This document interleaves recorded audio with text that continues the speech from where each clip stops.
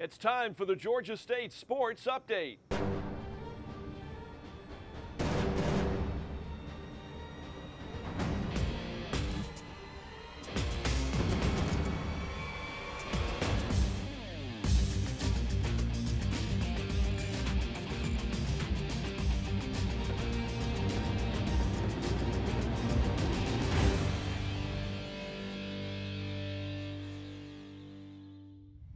Dave Cohen along with Harper LaBelle here at the Georgia Dome. Final score, Georgia State's won its third consecutive game. It's fourth in its last 6 outings, beating Troy 31-21. And Harper, Georgia State jumping out early and picking up a win. Man, this team has really started to turn things around since the game at Ball State. Yeah, the consistency that you're seeing on offense, especially today with the running game, 151 yards, awesome. And it allows the passing game to click even better after you see the running game start the way that it did. Nick Arbuckle with 368 yards in the air. He's been unstoppable the last couple of weeks. But 3 games in a row, Dave, that's pretty nice to be in.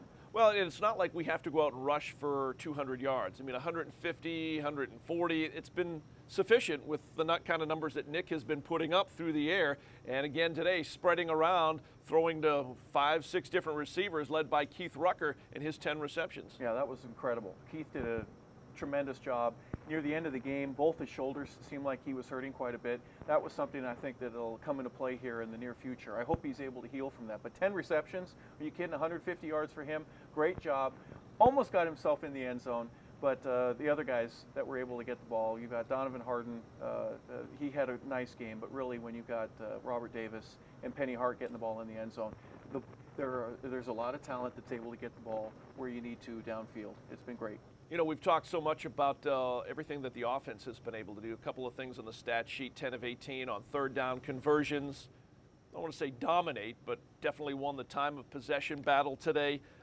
38 minutes and 6 seconds. I mean, doing the little things. Not that third down conversions are little, because those are the things that keep drives going, but doing the things that we were struggling to do early in the season. Right, and penalties, fewer penalties, yeah. Fewer turnovers. You had a few today. You've had a few in the past couple of weeks, but your ability to rebound from those, that's been a key factor right there. And the defense has played much better as well. Let's talk about the defense, though, with this team. The defense has really turned it up, especially during this last stretch of, other than the game at Arkansas State, where we gave up, 40-plus points. Even in the loss to Louisiana Lafayette, only surrendered 23. The defense has, for whatever reason, really turned it up a notch here. Jesse Minter has done something with this defense, has really turned it around. Well, running and being able to stop the run are keys of football. Being able to stop the past opponents that we've had, key runners that have averaged over 100 yards a game or pretty close to that are getting about half that now. The guys up front are making a big difference. Coverage in the secondary, getting a hand up, deflecting the ball, interceptions, all the things that you would want, they're all seeming to come, and one after another, they're happening. The steps are being taken. It's just nice to see our ability to get a 3 and out. Yeah. No penalties. You know, so things that used to be a problem on the Panthers defensively are now becoming a factor, and they're actually something, they're a benefit that's taking place right now. And, you know, when you talk about stopping the run, it reminds me, you go back to the problems that the defense has had the last couple of seasons in our first run through the Sun Belt here.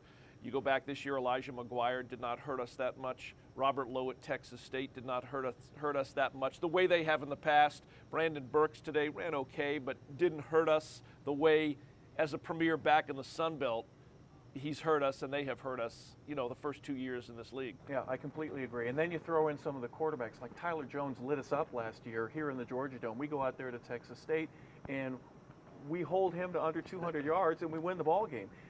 That's what good football is all about. We're starting to see the progression of the ability to just at one play at a time be able to win that play, win that series, win the quarter, and ultimately win the ball game. Another guy that's really stepped it up defensively, you know, we could talk all day about Joe Peterson, one of the 25 seniors on this football team. You could talk all day about Alonzo McGee, who leads with tackles for loss, and the aggressive play of Caleb Ringer.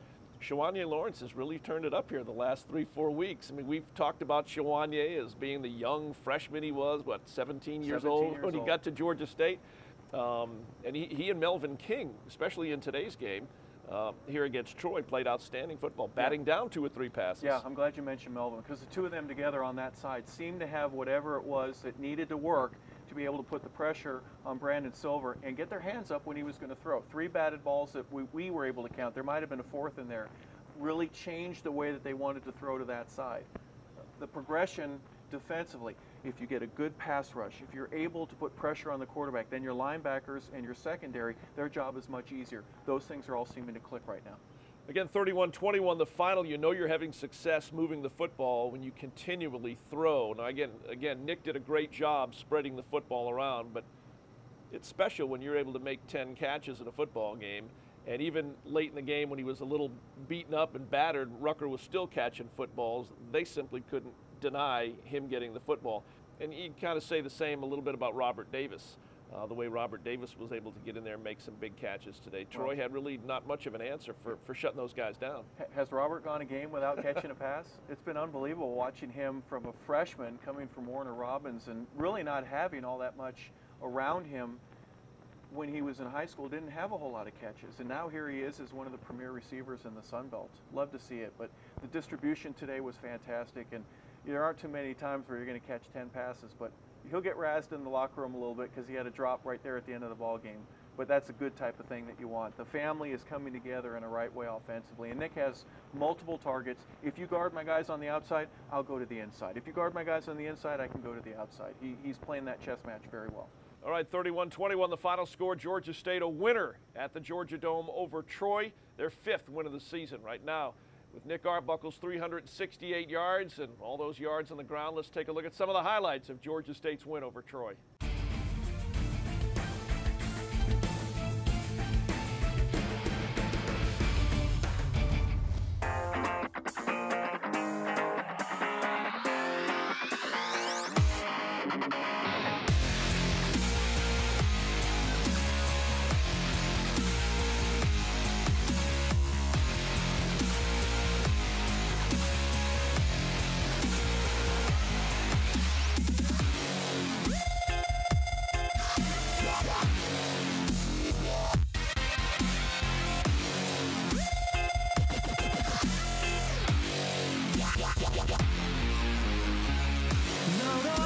Guns, bring your friends, fun to lose and to pretend she's overboard, the self-assured, no, I know, the dirty word.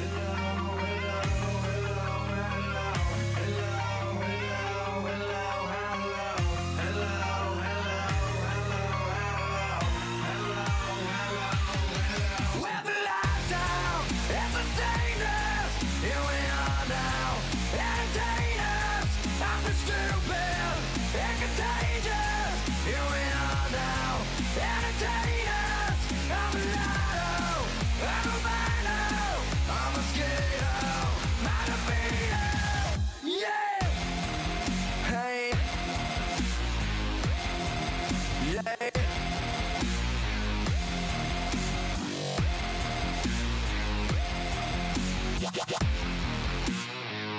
I'm worse than what I do best, and for this gift I feel blessed. A little group has always been, always will until the end.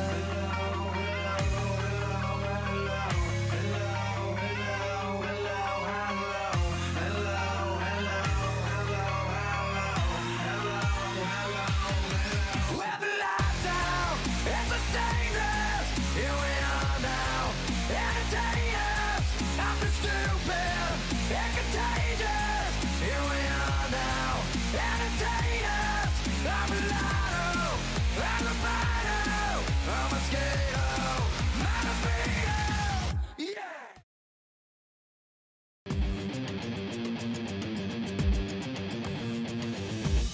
31-21, the final score. Georgia State a winner over the Trojans of Troy. Joined in studio right now by Georgia State's head football coach Trent Miles. 3rd consecutive win, and this team's rolling right now into the final regular season game, which we got to go on the road down to face Georgia Southern, the in-state rival. We're executing much better. It's great to see our young men develop right before our eyes, and their confidence continue to grow. But then this one will be a very tough game. They don't lose much at home. I think their seniors are like 29-2, and they've won 180-something games at home and only lost like 30 in their history. So you know, we've got our work cut out for us, but our kids are going to show up. I can guarantee you that. And they'll be prepared and they'll be excited.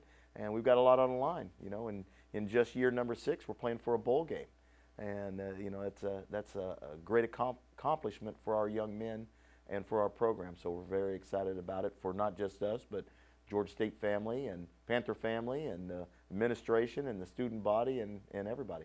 You know, the defense coach is playing really, really well, and it's like that time in between the loss to App State and the game at Ball State, something happened. The defense just all of a sudden, they say the light bulb went on, and this defense has been playing lights out. And we've never really had to worry much about the offense per se, because the offense led we've had to worry about everything. Well, you know what I'm saying, but we've managed to score points. Even in Yes. the games we were not fortunate enough to win, we were able to score points.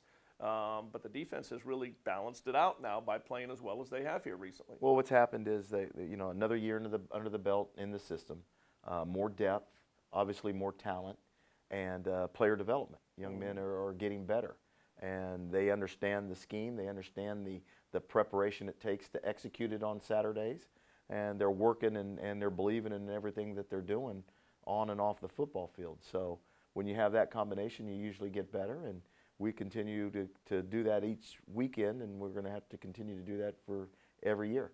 As you mentioned, Georgia Southern down in Statesboro, tough place to get down and win football games for anybody that's had to go down there. Practice the week heading into this game. You're trying to keep it loose while at the same time stay to some semblance of the schedule that you have kind of kept them on here the entire season. We're not changing anything. You know, we won't change anything. We'll just do what we do what got us here, right. And it hasn't been wrong for our 3rd season now. We haven't changed really anything, other than we've got more depth, we've got more scholarships, we've got, you know, more development, we've got young men that are more athletic. So, you know, we stay the course, keep grinding away at what we do. Obviously, there's different things you got to do because of their scheme on offense. Right. You know, that's not a typical deal that you see every week. So, you know, we have to make adjustments there. But for the most part, our work schedule and what we do, towards the end of the year, we tend to cut back a little bit more workload. We don't want to wear them into ground. You know, we want them fresh on Saturdays, and it's once you get into late November, early December, you got to cut back a little bit. But for the most part, our same format and same things that we do. You know, we've talked, we're going to go to your questions for Coach Miles here in just a moment, but I did want to bring up, because we've talked about Nick Arbuckle slinging the ball all over the field and multiple receivers, and we've talked about it. But how about Keith Rucker? 10 catches, 154 yards. That was an outstanding performance by him. I'm thrilled for Keith and our team, but I'm a firm believer that we have the best 2 tight ends in the conference. Mm-hmm. Joel Ruiz, unfortunately, went unable to play this year, and Keith Rucker. And they both are NFL-type players, and Keith has another year after this year. He's one of those guys that we started as a true freshman, and he's an outstanding individual, outstanding person, outstanding football player, and his future is very, very bright. That was a career best, 10 catches, 154 yards in Georgia State's win over Troy. Again, it's a big week, Georgia State at Georgia Southern on Saturday, and time now for questions for Coach Trent Miles.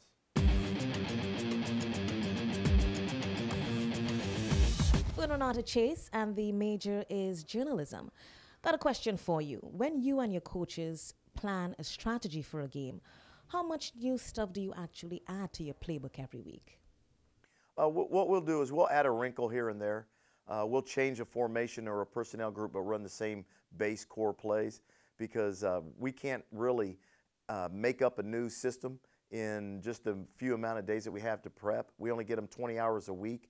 3 of those hours has to count towards the game, so that's 17 hours of prep time, and that has to include meetings and weight room lifting, so you really don't have that much time on the field to invent and do new things. So we'll add a few things here and there, change some things so they look different what they really are, but they're really the same base plays, and we'll go from there.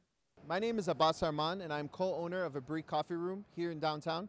Coach, I have a quick question. How important is it for you to have players who can play multiple positions? That is a huge thing for us in recruiting. We always want to recruit what we call dual threat players, a young man that can play cornerback or receiver or running back, and we can move him around. If you've noticed, most of our team, you've seen a lot of that with our skill position, whether it's a Shandon Sullivan that could play wide receiver, safety or corner, or Glenn Smith that can play running back, DB, or wide receiver. So that's a huge thing for us in recruiting our skill position guys. When it comes down to the offensive line, you like to recruit guys that are talented enough to play defensive line, but if it doesn't work out, you can move them to offensive line. So that's a big thing for us in recruiting. Hey, Coach, I'm Amin-Ra Mackey. I'm a senior here at Georgia State University, and I've got a question for you. So it's been a fun week of college rivalry games. Does playing Georgia Southern mean more to you than any other game, or is that more for the fans? Well, playing Georgia Southern means more to us because if we win, we're in a bowl game. Yes, we want to have a rivalry. We have to play well to make it a rivalry. We didn't play well enough last year for them to consider us a rival. So, that's something we're part of the process of building a program and starting traditions is playing well enough against an in-state rival to make it a rivalry game. So I think that's where it's going to grow to in the future. We have to show up and play well. But we want to have rivalries with South Alabama and Troy and Georgia Southern, anybody that's a regional game, especially for recruiting. But this game is more important to us just because of the fact that it's the last game of the season, it's the biggest game of the week, and if we win, we get a chance to go to a bowl game. All right, Coach, let's get down to Statesboro, get us a win. Good questions this week. Very good questions. Thank you. Yeah, let's get down and play well. Let's get a bowl. Let's get a win and keep playing. Yes, sir. All right, I want to thank head coach Trent Miles joining us in studio. Georgia State, Georgia Southern coming up Saturday at 2 down at Paulson Stadium in Statesboro. We turn our attention now to basketball. Panthers under head coach Ron Hunter, 25-10 last year. A lot of excitement around the program heading into his 5th season, all based on the win in the NCAA tournament last year. Our Shamika Gibson looks back at the way the Panthers closed out the season last year. It was a loss to Xavier in the NCAAs, but the game before was R.J. Hunter's shot to beat Baylor. He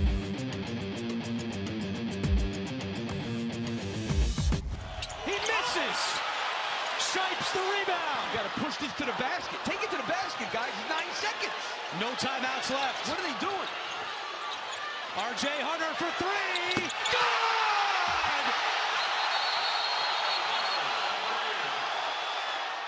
I was like, wow, man, what if this is like legit, like one of those crazy shots that you see for years and years on? Now, it's just me laughing and joking inside my head, but like, it was just crazy. I was like, what if this really does happen? You don't expect that. You don't expect to be there when something like that happens. We just started to lock in. We started to get stops. The crowd really gravitated towards us. It was almost like a home court advantage for us. I felt bad for Baylor in a way, but I was excited for us in a way because we really took over the stadium and it became a home game for us, and our team really fed off of that. And I think the crowd was a huge part of our success that day. Well, during the Baylor game, the adversity, we kind of knew what happened. A lot of times when it's your first NCAA tournament game, you're a little rattled. The nerves, the environment, the TV cameras, the media, the fans. I mean, it's for our program that was big and it was huge. So I knew the first 4 or 5 minutes that I was probably going to call a timeout to settle us down. I actually did not want us to get off to a great start because I thought what happens is when young teams get off to a great start, there's nowhere to go but down. And so I thought it was great that we had to work our way back up. Our fans were terrific. Our students were terrific. They kept encouraging. And then when we hit that mountain and we got to the top, we peaked at the right time. Baylor was coming down when we were coming up. And so it was a perfect situation for us in that regards, and it worked out great for us. So at the start of the game, you didn't have a ton of fans in the building, but you could see it building, and you see it building. And then obviously we got down by 12 with about 3 minutes to play. And, the environment was it was getting a little quieter. People expected that at that point Baylor was going to win the game and, move on, and there'd be 3 more games in the rest of the day.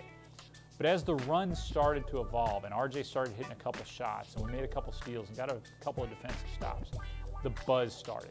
And obviously we had a great Georgia State fan base that had traveled down for that first game. It was incredible pulling us on between the students, the alums, the fans. It was surreal. I mean, I'll never forget that. After the season ended and I got the chance to soak it in, it was really a memorable time for Georgia State basketball and Georgia State in our community, because at one point in time people here really didn't care for sports, and now you can see the culture change. When he made it, it wasn't really a surprise to me. I wasn't in disbelief, but I was excited for the guys because I just know, having played in the NCAA tournament, coached the NCAA tournament before, it's an unbelievable opportunity and something that you'll never forget for the rest of your life. Again, just got to play through it, get our defense set. Now Baylor ended up calling a timeout, so it really helped us to get get it established. And that's actually how I slipped, because my mind was thinking about, where's the ball, because the official was blocking me out. I was looking at the ball, thinking about a timeout, thinking about not calling it, and those type of things. And I forgot that I was on a stool that tipped me over a little bit. Technically, I missed the shot because as soon as the ball left his hands, I turned my back to the court and I was bent over in a chair, and then everybody started screaming. So I was like, oh, okay, cool, he made the shot, we're gonna win, and then so cool. And as soon as it goes in, it's over with. I don't even remember what happened. I just was everywhere. That's all I remember. I think I jumped on Dan and my face paint smeared all over it everywhere. I was on the seat, standing in the middle of the seat, just cheering and going let's go, let's go, let's go. And it was just, I was everywhere. Time stops just for a second and you see this, and it felt like it went quiet in there, and as it goes, just this perfect arc straight into the net, and everything explodes. All the stands explode. Me and Nick, we're just running back and forth down this aisle. We're surrounded by people, and we're just running, screaming like little children. I think the shot is part of what has been many defining moments for this program. Obviously, in our eyes, the program has been evolving a lot in the last few years. The shot and everything that RJ Hunter and Coach Hunter and the team was able to accomplish last year took it to another level, where it really made us not only just a regional team or a conference team, but put us on the national level. What a shot! Ron Hunter tipped over his stool after his son made a three to give Georgia State the lead.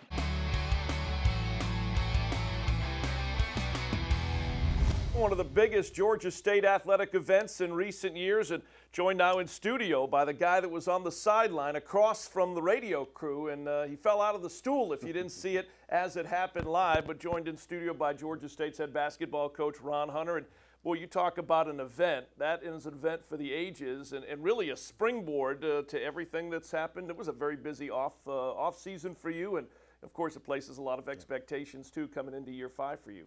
Yeah, it was a busy off season, and it was very productive. And last season ended in a terrific way, except for people forget we still lost that last game. I still wanted there's only one team in the country that wins this last game of the year. But no, it was terrific, and we enjoyed it, and we had a great summer, and now we're ready to get going again.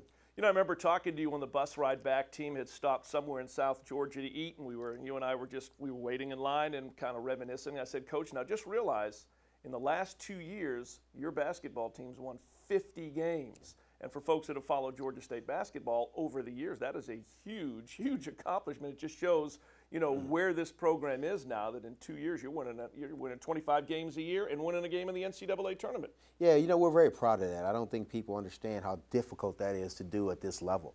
It's extremely hard to do, and to win 50 games in 2 years that way. But our kids have been very resilient. They've been great. They've been able to breed success. That's one thing about our program. We've found different ways to win basketball games, and it always makes it fun. And we've changed the culture of our program. When I got here, that culture, of course, as you know, wasn't here, and so we've changed that culture of winning, and that's helped our program, and it will help us this year also.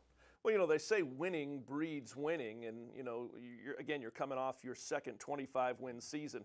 I kind of called it life after the Big Four. RJ, first-round draft pick, your son of the Boston Celtics. Ryan Harrell's playing over in Greece. Curtis Washington has been in Hong Kong, Argentina, NBDL. Ryan Green, going to get his master's, going to work for the Georgia State Athletic Department. Point of all that is that at least in the long time that I've been at Georgia State, never has a coach has to rebuild after losing 3 players who are continuing to play professional basketball post Georgia State. Each team, it's a new year. Even last year, at the start of last year, it took time for that team to gel together. Yeah. You get teams and it takes time. You got to be able to figure it out. If you figure it out too early, the problem is you only have one place to go, and that's generally down. And I've had teams like that. You start off great, and all of a sudden you get to February and you're not peaking and you're playing bad basketball. And so that's why I like this team. We got some veterans. We got a lot of new guys, and trying to mix the two together is giving me gray hairs right now. But when they put it together, it's going to be really good. I really like this group because of what you just said. Well, a couple of the new faces that you brought in, as you said, a really good blend. You've, it seems like the last few years have had 1 or 2 high major transfers sitting out waiting to join us. but now starting to see some high-level freshmen coming right out of high school that you and your coaching staff have been able to bring in. So you got a Jeremy Hollowell on this end, and you got a Malik Ben-Levy over here on this end. Yeah, and that was the plan all along. To be able to take the transfers and not do all transfers, be able to take high school kids but not do all high school kids. Right. Find that perfect blend. We've been able to do that, and so even with this class right here, we were able to do it. We got 2 really good high school players. We got 2 players, 2 scholarships left. We'll take 2 transfers, and that process has worked for us. You don't change something you've been very successful in, and that's what we'll continue to do. Well, the nice thing too is you go into this season, and again we're already early into the season. You got a nice little core group there with, with Kevin Ware. And with Marcus Kreider, as well as some of the new guys you brought in. So you did bring back a little bit of a core. This is the group that has been a part of what you have been building the last 3-4 years, and just been able to fill it in with some new faces. Yeah, when you take a look at a guy like TJ, and you take Marcus, and you take Isaiah Dennis, those guys have been around 3 years now, and some of those guys going into their 4th year. Then you got Kevin Ware in his 2nd year. You've got Jalen in his 2nd year. So we've got some guys that have understand it. Jordan now in his 2nd year. And then you add the talented people that we've got when you start talking about sitting out, when you got Isaiah Williams and you got Jeremy Hollowell, and then you add your freshmen. And so now you're just trying to blend all that together, and you're trying to find a perfect mix. And sometimes it's not perfect, especially early. Yeah. And so you're gonna have games where you kind of look like, what's going on. But the funny part is we had a veteran group last year, and this time last year I thought we won't win a game. So that's just part of it, and you kind of keep grinding, you keep getting better. But when you have a culture of winning, that's what we're at right now. You have a culture of this group knows how to win. They know how to win, and they'll continue to do that, and they'll be ready when it's time to be ready, which is in January and February. All right, Panthers off to a 3-1 start. They've got Alabama, Birmingham. You got a road game at Wright State. I know you got a few of the Conference USA teams. Appreciate you coming in, and looking forward to Georgia State basketball getting fired up again. Glad to be here. Let's go get our football win this weekend. That would be nice. So I want to thank head coach Ron Hunter coming in. He'll be with us starting every week here on This Week in Georgia State Sports. That'll be coming up here as we move along during the winter months. Right now, busy time at Georgia State. Again, football, basketball, crossover. Let's take a look at what's coming up this week in Georgia State athletics on the schedule.